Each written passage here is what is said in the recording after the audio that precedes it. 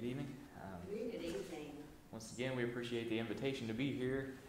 You got your Bibles with you. You want to follow along. We'll take the text out of 2 Timothy chapter 3 tonight. Book of 2 Timothy in chapter 3.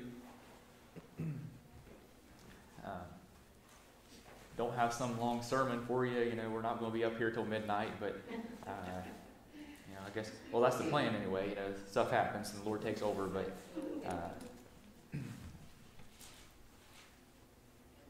we got a message tonight is the Lord being the guide here is all about the Word, and this holy book I'm holding in my hands is the Word of life. It's the bread. It's our daily bread that we need to consume every day. We need the Word of God, and this book contains. This book has the secret to life. You know, and it's our help when we're needing help. It's our lifter upper. It's our comfort in our time of need. It's our healing and it's our way of salvation. It's our light when the path is dim. It's everything that we need. You know, it's many people today are forsaking the Word. You know, and they're making their own word up. You know, there's a Bible for everybody. You know, there's they say this to certain ones. They say are to make it easier to understand and stuff, but then there are certain other translations that they just flat out cut stuff out, right? They're just getting whatever suits them, and I don't like that part. I don't like that part where it says "Thou shalt obey." You know, do what the Lord says. They don't like that stuff. So, but every word is in here is good, and that's what we're kind of going to try to jump into here tonight in the book of 2 Timothy chapter 3, and we got our whole big bunch of notes here, but and we'll start reading verse 14. We won't try not to get too much here, but verse 14 here in 2 Timothy chapter 3, it says, "But continue thou in the things which thou hast learned and hast been assured of, knowing of whom thou hast learned them, and that from a child thou hast known the Holy Scriptures, which are able to make thee wise unto salvation through faith which is in Christ Jesus. All Scripture is given by inspiration of God, and is profitable for doctrine, for reproof, for correction, for instruction in righteousness, that the man of God may be perfect, thoroughly furnished unto all good works." And we'll stop reading there. May the Lord add a blessing to that. And so this letter is written from Paul to Timothy, and Timothy was a young preacher there, and we find out that he's been raised with godly mother and a godly grandmother, and they taught him in the ways of truth. They taught him the Bible. They raised him up the way that he ought to have been raised up. We know that there's the reason America is in turmoil right now, because families have forsaken the Bible, because parents aren't raising their children according to the Word of God, because they say, well, I've let them get to the age of 18 and let them decide. Well, by that time, the world's already got a hold of them, and they've brainwashed them. There's enough brainwashing in the school system as it is, but if you give them no formal knowledge of the Word, you give them no holy teaching, you give them nothing to stand on, they'll surely fall. But it's good that there's still some that are raising their kids right. There's still some that come into the church, when the doors are open. There's still some that read to their children at night, and they don't read to them the bad things that are there's all kinds of fairy tales out there, and there's nothing wrong with a good knight saving a princess or whatever, but those things don't give you life. But hey, give me the Bible. We need to have some more teaching of Daniel and how he stood up against the king and his decree, because he knew who he believed in. He had something worth fighting for. He had a God worth praying to. He didn't have to be some quiet, closeted Christian. He could open his window toward Jerusalem and pray 3 times a day, just like he always had, because he's serving the true and living God, and there's no one else worth serving. And so we need more people that's willing to stand up. But it's good that Timothy here, he had the right upbringing, right? And so Paul is saying, he's where we picked up there, he said, continue thou in the things which thou hast learned. Hey, don't forsake the stuff that you were taught in Sunday school growing up. Don't forget about Jonah and the whale. Don't forget about Moses going up to the mountain and getting the 10 Commandments. Hey, don't forget about any of that stuff. Don't forget about Jesus and all the mighty miracles and most of all the salvation he brought. Don't forget about those things which you've learned and hast been assured of, knowing of whom thou hast learned them. And that's something too. We got to make sure we're listening to the right people, right? He said, "Hey, your teachers were good. Your teachers taught you the right things." And there's plenty of false teachers out there that'll try to turn you aside. I met one time at Holzer. I was sitting in the waiting room at Holzer, and he just comes along trying to persuade me of his way of believing. And I gave him back the words that I had. He said, "Oh, you sure do know the Scripture a little bit." I said, "Well, I read it every day, right? I know when you're telling me a lie because I've read it, and that's what you're telling me is not in there, right?" And it's good that we can be sure what we're hearing and what we've learned.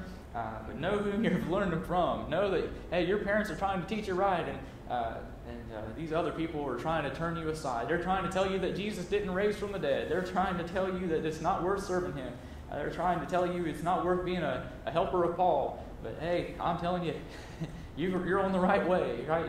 You want to go to heaven, well, to live according to the will of God. But anyway, we'll try to move along here. That's not the message tonight, and that from a child thou hast known the Holy Scriptures, which are able to make thee wise unto salvation through faith, which is in Christ Jesus. And truly, that's the only way. You can read any other book in the world, but it's not going to make you wise unto salvation. But this Holy Bible will lead you to Christ, and that'll help you get saved. The Holy Spirit will talk to you. It'll penetrate your heart. It'll convict you and let you know that, hey, I'm not living the right. I'm a sinner, and I need to be saved. I need to come be born again. I need to talk it all over with my God and have Him forgive me of everything I've ever done. I need to be washed in the blood of the Lamb, right? We need that. We need the truth, and we need to get in this Holy Scripture. Amen. Again, you won't find that in any of those other things. I don't waste my time studying all the other religions because I know that they're not right. I know enough about the external stuff that I see that I know that I don't want to follow them. I know that I don't want to dig any deeper because I'll be blinded. I'll be turned into the darkness, but I want to be filled with the light. Amen. Jesus is the light. And this word, as we read in Psalm 119, it's a light unto our path. It's a lamp unto our feet. Right? It seems like I always flip those around. I hope I got it right this time. But it's over in Psalm 119.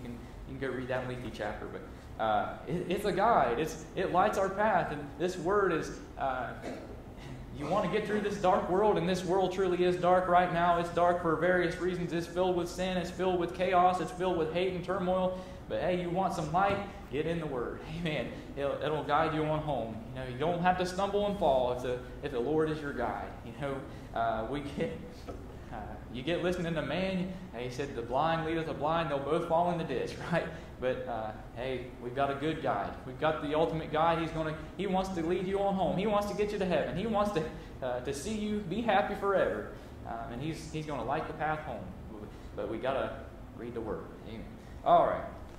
Didn't know he's going to say all that stuff, but it'll make you wise unto salvation through faith, which is in Christ Jesus. And that's that name above every name. There's no other name given under heaven whereby men must be saved, but by that name of Jesus. And truly, we don't want to proclaim any other one. I don't want to know anything other than Jesus Christ and Him crucified, right? But give me Jesus. Amen. All right, so in verse 16, here's where we may not spend very much time here, but this is where I really wanted to get to tonight. Talking about the Scripture. And the Scripture, it says here that it was given by inspiration of God. And you'll find out that apparently Paul may have even coined this term, but it literally translates to something along the lines of God breathed. Scripture is just straight from the mouth of God. Scripture, God spoke it, and it got down into print, through the inspiration of the Holy Ghost. That prophets wrote it down, and all the different people down through the ages, God inspired them to, hey, write down these words. And we find out that they didn't really even know what they were writing half the time, especially the prophets there. You write those things about Christ 700 years before He was even here, or 1,000 years in some cases. But or even more. They had no idea what they were writing, but yet it was written by inspiration of God. He said, hey, here's what I'm going to do. You have no idea what I'm even saying, but here's what I'm going to do. And then when it comes to pass, people still don't even understand what it is, but yet he gives us the understanding through the Holy Ghost. But for all Scripture is given by inspiration of God. I'm sure glad that this whole book is holy. There's not one snippet of it that's good, and the rest of it we cut out. But it's all good. It's all profitable. It's all useful in our kingdom, or to grow us in His kingdom. And there's prophecy. There's foreshadowing of things to come. There's the miracles. Those were all true, right? It's impossible for God to lie, and God inspired all this, and it's God breathed. But the miracles that Jesus performed, but not just Jesus, but all the people down through the ages, you ever read about the 3 Hebrew guys there? They got thrown into a fiery furnace, but what happened? Well, they were spared. The people that threw them in were consumed, but they were spared because God was with them, and there was a 4th man there in the fire with him, right? Hey, that's not just some fairy tale. Like we said, there's plenty of fairy tales out there, but this is the true fact. This is recorded history. We ought to learn about it in history class. But anyway, these things are all true. Jonah and the whale, people try to contradict that today. They say it's not possible. Well, with God, all things are possible. Amen. I don't understand it. I can't explain how it happened. I just know that God was in the works. And God had a use for Jonah, so He didn't allow him to die at that point. He said, I'm going to spit you up, and you're going to get back to Nineveh, and you're going to preach, and the whole town's going to be saved. And what happened? The whole town was saved.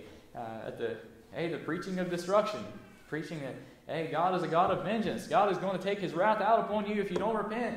Amen. He's still that God of vengeance. I'm glad He's a God of love and mercy, but He's a God of vengeance too, and He's going to take out His wrath one of these days. The earth is going to melt with a fervent heat.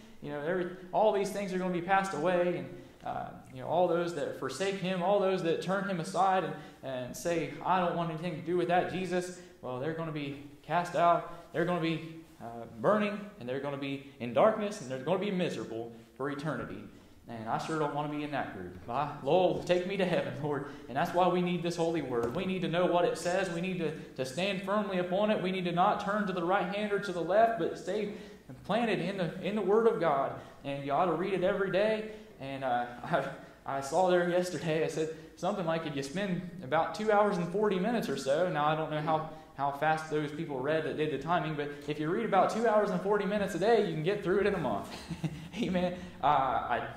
That's really fast, but I'll guarantee you I don't get through it that fast when my time's through. But 2 hours and 40 minutes. How much time do you spend watching TV? How much time do you spend on the phone? How much time do you spend on social media? How much time do you spend wasting? Just wasting life. And I'll say, ouch to that. Amen. We do so many things that are unprofitable. We do things. It's for fun, for pleasure, but how much better would it be for us to get in this Word? Now, I'm not telling you to get in the Word 3 hours a day, but it sure wouldn't hurt you. A half hour would be pretty good if you can get in there. An hour would be wonderful. 12 hours would be fantastic. I don't want to set unrealistic goals, but we need to absorb the Word of God. We need to make sure it's seeping out of our pores. People ought to see the Lord in us. When we're walking down the street, they ought to see His smile on our face. They ought not see that grumpiness. They ought not hear the curse words come out of our mouth and the anger that used to be so frequently present in our bodies. They ought not to see the frown, the frowny face. You just scornfully looking upon people. Oh, but see the love of God. His hands are stretched out still. His mercy endures forever. We ought to look more like God. And, how are we sanctified? That's what we read in another place. How are you made more like God? How are you purified? How are you cleansed from all your unrighteousnesses? You get in the Word. That's how He washes you. He cleans you up every day. Get in this Word and He'll straighten you out. And we'll get into more of that in a little bit, I think. But this Word, we need our daily bath. I need washed in the Word of God. I need to be cleansed from what the world says. The world says live and let live. The world says do whatever you want. The world says, hey, if you like it, go ahead and do it. And they take pleasure in all the people that join in the sin with them.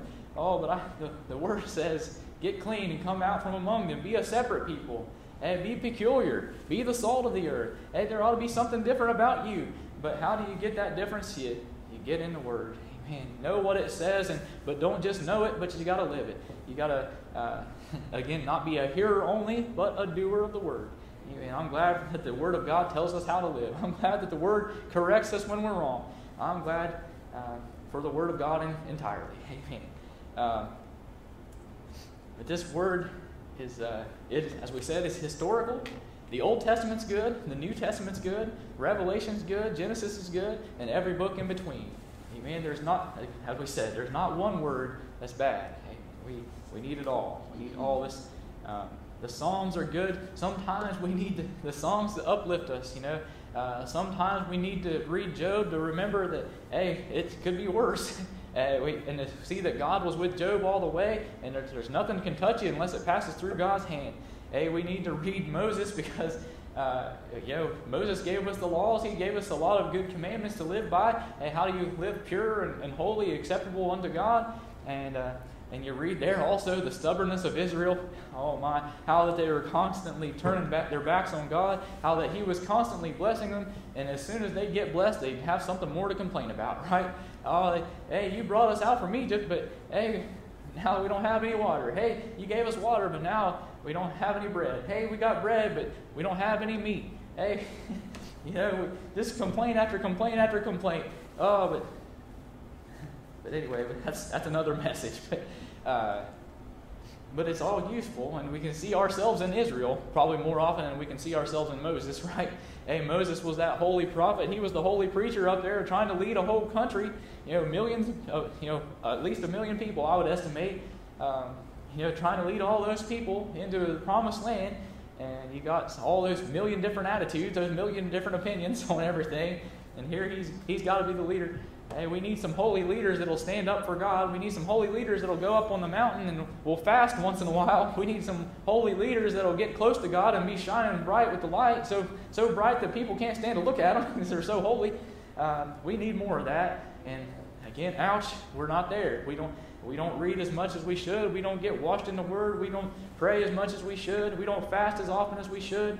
And some people never fast at all. And again, food tastes good and your stomach hurts, stomach growls, and it doesn't feel good to be hungry. But hey, what did the psalmist say? Somebody said anyway. I've desired your words more than my necessary food. Amen. Desired your words more than my necessary food. I think that was Job actually, but forgive me for that. I didn't study it, but it's all good. And this whole word, and that's the thing. It's this book is not just one-dimensional. We've got the historical references, and you can go check these different kings reigned, and how, not just the kings of Israel, but the kings of the foreign countries, and how it all intertwines. And then there's the prophetic stuff. The prophetic stuff is so wonderful to read the things that God has prophesied would come to pass, and then those things came to pass, and then to read the things that He's promised will come to pass, and we're still waiting on those things. And you just wonder how He's going to fulfill it, and God works it all out in such a mysterious way, such a way that's so much higher than our ways we can't comprehend it. It's just the web of His weaving it's magnificent, and but it's just you need to get in here, and we have that. That's amazing. There's another dimension, and the miracles we already mentioned those, and the gospel of Christ, and how He told us like it was, right? Jesus didn't pull any punches when He was walking in the flesh on this earth, and He didn't make a whole lot of friends a lot of the time when He told it like it was, but He spoke the truth because He is the truth, and He couldn't lie. Amen. He called them out sometimes, and He went into the temple and He showed His anger. He said, "I don't make my Father's house a den of merchandise, a den of thieves, but hey, this is the house of God. This is the house of prayer. This is the holy sanctuary. This is where we ought to come connect with God and read His holy word and testify of His goodness and sing His praises.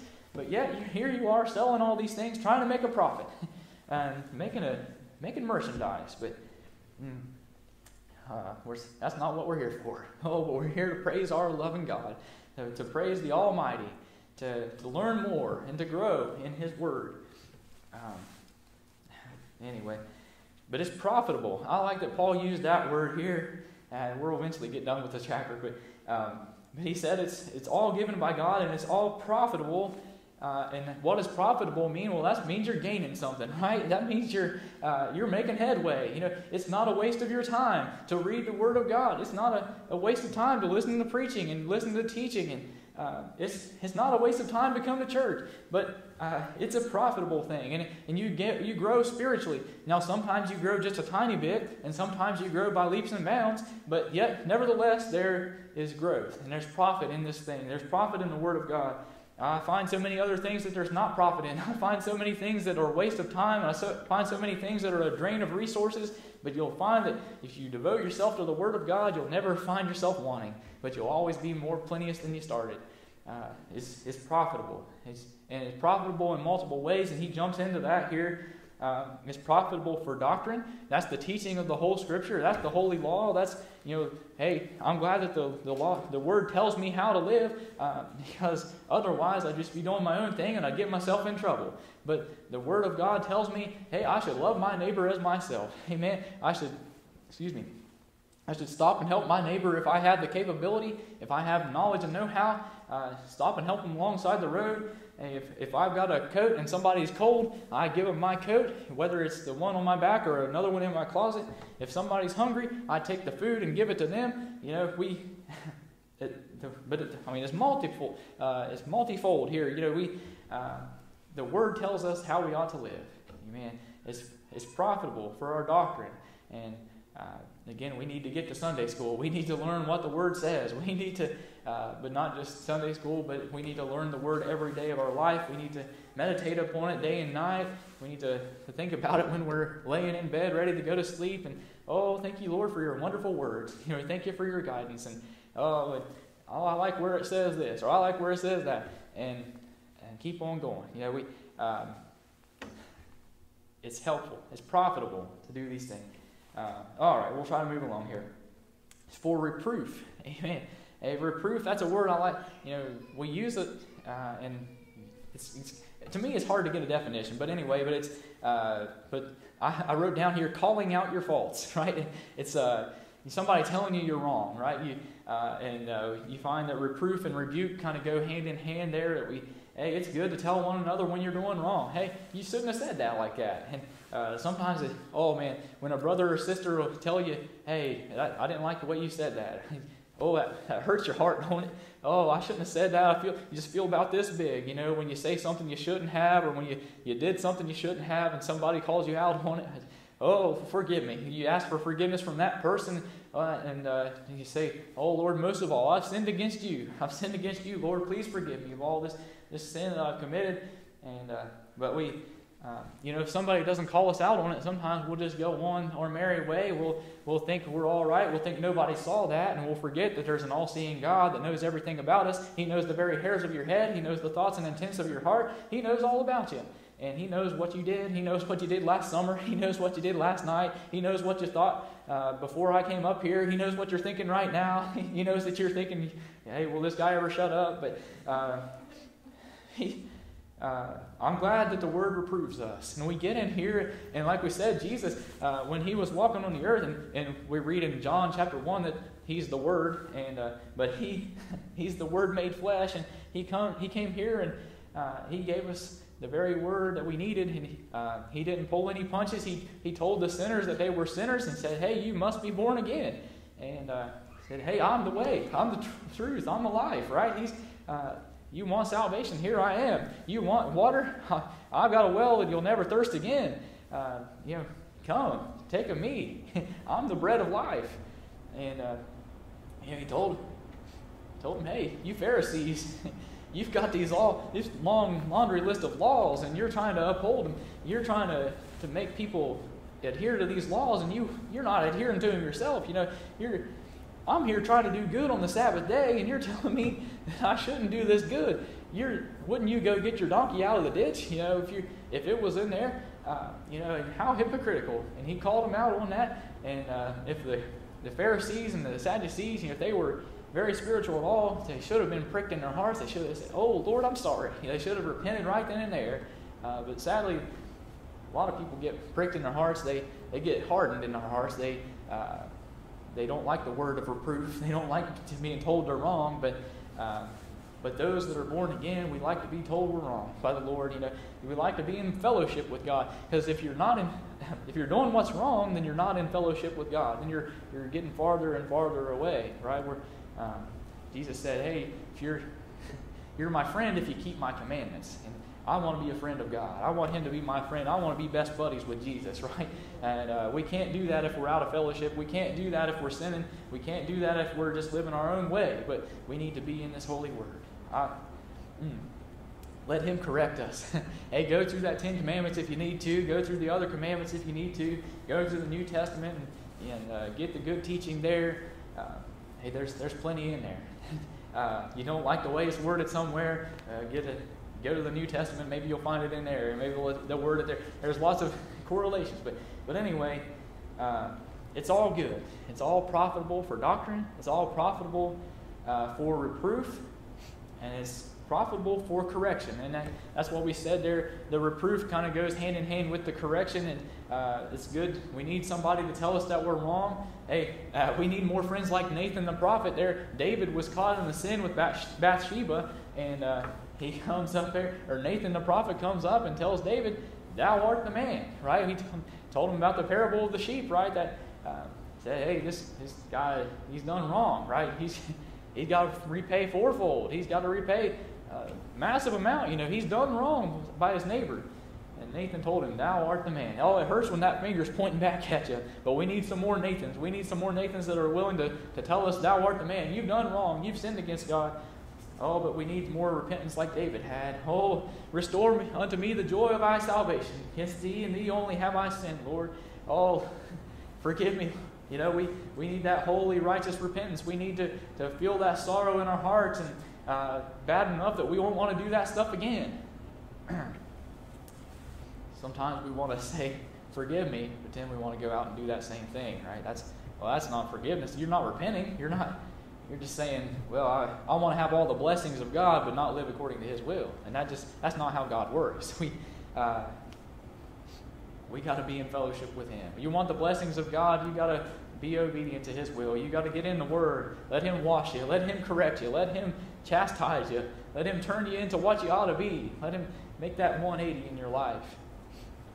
Sometimes maybe it's not a 180. Sometimes it's just a small detour we need to get back on. Hopefully that's where we're at. Hopefully we're not drifting so far from the shore we can't see the lighthouse, but let us come back in to the shore, be with our Lord. But correction, yeah, repentance, we want to walk in the good way. He wants us to walk in the good way. He doesn't want us to walk on that broad way that leads to destruction. He wants us on that straight, narrow way that leads to righteousness. And that leads us to the final part of that verse there, right? He says, "For reproof, for correction, and for instruction in righteousness." I'm glad for that instruction in righteousness. Hey, there's plenty of books out there. There's Chicken Noodle Soup for the Soul. There's How to Make Good Friends. There's, Sisterhood of the Traveling Pants. I don't know. There's all kinds of books out there. But the power of positive thinking, the power of negative thinking. Oh, but I like this good book because there's the power, the instruction of righteousness. He tells us what in the good way is, and He tells us to walk in that way. There's no other book like my Bible. There's no other book like the Holy Word. I shouldn't have said my Bible, but the good old Bible that's been written. It's written for our use, and we ought to be blessed. We ought to thank God every day that we have a Bible, because there's been times in ages past where people didn't have Bibles that they could go home and read. And there's certain instances where there's Bibles maybe printed, but the people didn't have the ability to read. They didn't know what the words were. Excuse me. English teachers, forgive me. But we ought to be grateful that God has blessed us. He's given us resource after resource. And not just the Word itself, but there's commentary upon commentary upon commentary, and you have to be careful which commentary you get, obviously. But anyway, there's so many abundance of resources, and yet we don't crack anything open. Yet the nation and the world as a whole, we don't get in the Word of God. We don't use the greatest resource we have. Amen. We don't have to know all the answers. You just got to know where to find them. Right? That's what he told me when I was in school. They said you don't have to have all the knowledge. You just have to know where to find it. And I'm glad for that, because I certainly can't remember all the medications there are. I certainly can't remember all the interactions. I certainly can't remember all the mechanisms of action. All this and that. Can't remember everything about everything. But I'm glad they make resources. But we've got a great resource here. We've got the God of gods. We've got the ruler of all the universe. And that God has spoken to us through his holy prophets. And he inspired certain men throughout the years to pen these words down, that we might be blessed, that we might be encouraged, that we might be instructed in all the ways of righteousness. We're blessed. Amen. He's given us this for our benefit, that we might walk in the paths of righteousness for his name's sake.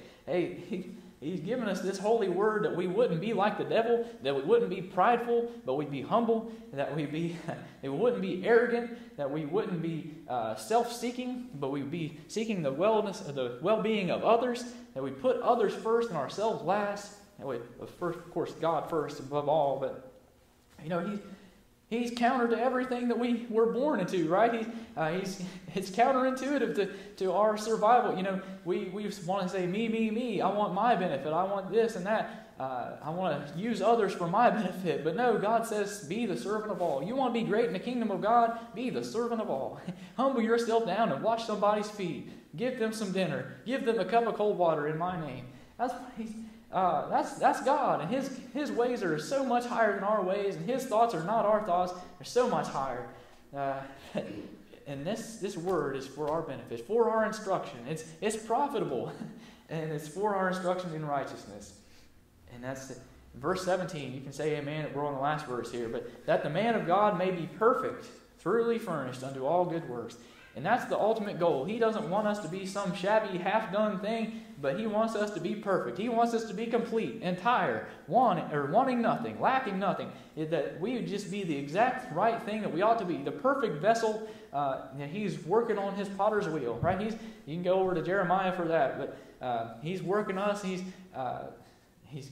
ought to be a moldable piece of clay, not hardened, because you can't do anything with a hardened piece of clay, but that we be soft and pliable, moldable in the hand of God, letting Him make us into His image and spinning us on that wheel, that potter's wheel. It's a process, to get us just right. Sometimes we got lumpy edges. Sometimes we got holes, and sometimes we just got weird deformities. But He's there trying to work us on that wheel, trying to make us a smooth, perfect vessel. And that's what this word does. We get in this word and we say, Lord, teach me today. Make me in your image. Make me what you want me to be. Hey, make me more like you than I was yesterday. Use me as you see fit. And He'll make you perfect. He'll make you entire. He'll make you... you may have to go through some hardships. You may have to go through troubles and trials. But I read somewhere else where it says, hey, count it all joy. I think that's over in Peter. But... he says, count it, and he mentions that tribulation constantly. Hey, count it all joy when you fall into diverse tribulations. But anyway, He wants us to be perfect. This thoroughly furnished unto all good works. And I thought, that thoroughly furnished is kind of a weird phrasing to me again, but I thought, I think of a house. You look at the real estate market and you'll see some homes come pre-furnished and some come empty. The empty is full of potential, but hey, you got it already furnished. You got the appliances, you got the chairs and the bed, and you got everything already laid out. You don't need to do anything. All you got to do is show up, and that's your house, right? But that's what we need to be. We need to be full up. We need to have all the stuff we need. And that's what He wants to do for us, is give us all the tools we need. He wants to make us, give us our bed. He'd give us our refrigerator, give us our couch, and as far as spiritually speaking, He wants to give us love. He wants to give us mercy. He wants to give us, faith, right? And helpfulness to others. And I like... I was reading over in Acts and how about Stephen. We want to be like Stephen, full of the Holy Ghost and faith. Full of faith and of the Holy Ghost. He wants to make us, and as we see over in Ephesians You get that full armor of God. We want to have the helmet of salvation, the shield of faith, the breastplate of righteousness, having our feet shod with the preparation of the gospel of peace, having our loins girt about with truth, and taking that sword of the Spirit, which is the Word of God. Hey, we need that sword. You want to fight the devil this week? Well, get the sword. Get the Word of God out and prepare for him, because he's going to be knocking at your door. I guarantee you, in one way or another, you're going to face temptation. You're going to face a battle. It may be loss of a loved one. It may be decrease in profits. It may be a sickness in your own life. It may be somebody said something about you on Facebook. I don't know. Maybe somebody cuts you off in traffic, and you're tempted to get mad at them. I've been there, done that. But the Lord wants us to be loving and long-suffering and merciful to everyone. And He wants us to have that full armor. He wants us to be perfect and entire, wanting nothing. He wants us to be thoroughly furnished unto all good works. He wants us to be ready to go out there and do His will, to be able to help your neighbor, to be able to lend a helping hand, to be able to be His hand extended. Say, I'm doing this for my God. Hey, why do I love you? Because my God first loved me, and I want to show His love to you. Amen. Oh, that we'd be more like that. Oh, that we'd be more like His hand extended. Oh, that we'd be the servant of all. I'm going to leave you with this, and I found this in Matthew Henry's commentary. Got to always quote him, I think, but oh, that we may love our Bibles more and keep closer to them than ever. Oh, that we love and cherish this Bible. Oh, that we would wake up tomorrow morning and say, oh, where's my Bible? This Bible ought to be precious in your sight. And we've heard about people sticking their, just kind of laying on the floor or something, and stacking stuff on top of their Bible. And to me, that just hurts my heart. I just want to take their stuff. If I ever see anything like that, if I see somebody set something on top of the Bible, I just want to take it like Jesus did. The tables there in the temple. Just turn it over and say, that's my God's word. That's the holy Scripture. That's the words of life. This is holy. We ought to revere this with everything. The pages before they had the Holy Scripture on them, the pages were nothing. They just came from regular trees, and the ink came from somewhere else, and and all the binders and stuff that they may use. But all of it individually, there's nothing holy about that stuff. But when it comes together, when we get to see the holy Word of God, that this is where we meet with Him. This is where I find out what He wants for my life. This would be above every other book that you have. This is more than a book. This is the roadmap to heaven. This is your roadmap for life. Like we said, it's a lamp unto a light unto our feet and a lamp unto our path. It's everything we need. Just like if you meet the King of England, or I guess it's the Queen right now, if you meet some royalty in this world, wouldn't you have to kind of be reverent to him? And in the old days, you'd have to curtsy, or you'd have to bow down, humble yourself down. You'd have to kiss their signet. You'd have to kiss their feet, or long live the King. You'd have to say something, saying how lowly you are and how high they are. How much more ought we to revere the Word of God and knowing that it's from the Almighty, inspired by the very God of all creation. It's not.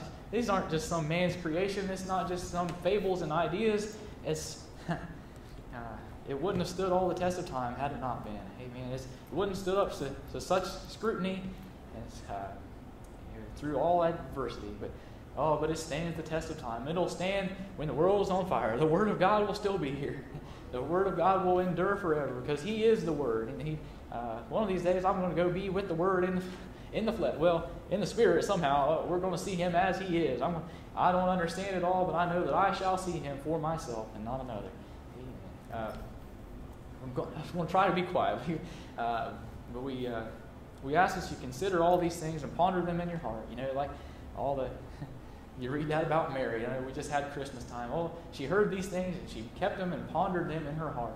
And that we would meditate upon the Word of God both day and night. That we would ponder upon the Word. That we would reminisce about the good times. That we would ruminate upon the things that He's telling us. And like the old cow that gets the cud, it chews that grass and just chews it and chews it and chews it, swallows it, regurgitates it, and chews it and chews it and chews it. We need to do that with the Word of God, that we would just continually swallow it and chew it, or that we would hey, I like that, let me try that again. and re-chew it, re-taste it, and swallow it and say, oh, that tastes good. Amen. His word is sweet. And anyway, sweeter than honey in the honeycomb, more precious than much fine gold. That's over in Psalm 19. Amen. But we'll ask that the Lord bless these words here. Bow with me in prayer. Dear Lord and Heavenly Father, we thank you for this day of life that you've given us. We thank you for this church to come and gather together and worship your holy name. We thank you for the word tonight. We thank you for your holy word that you've given to us, Lord. We pray that you got it out the way that you wanted it, Lord, that I didn't hinder you in any way, Lord. But, please instill these words in our hearts and our minds, Lord, and help us to draw ever closer to you, Lord, that we would desire your word more than anything else in this world, Lord, that we would cherish our time with you, that we would draw ever closer to you, that we would be more like you and less like we used to be, Lord. We want you to mold us, Lord. Make us what we ought to be tonight, Lord. And again, instill these things in our hearts, Lord, that we might go into this world and be peculiar people, that we might live changed lives, Lord, that this wouldn't just go in one ear and out the other, but, that we would be hearers and doers also, that we could reach some souls for you, Lord, that they might come to know you. Lord, we ask all these things in Jesus' name.